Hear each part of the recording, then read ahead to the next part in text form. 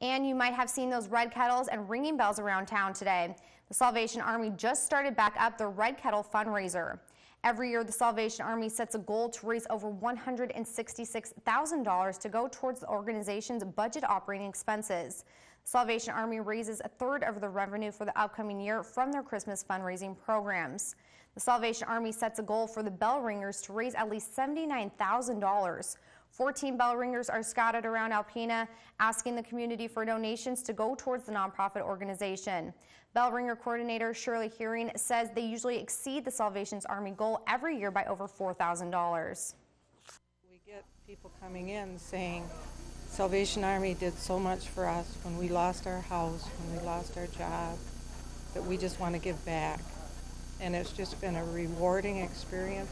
My husband and I, every year, we're retired, and we've chose to do this and to just inspire the people to go out to raise the money every day, go out into the marketplace, you know, and have people respond to them, respect them, and it's just been amazing.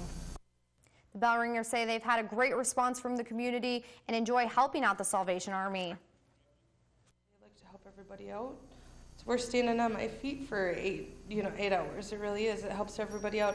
I've had help from them before, and so for me to give back to them is great. So I like helping people out. The bell ringers will be ringing those bells and collecting donations until Christmas Eve.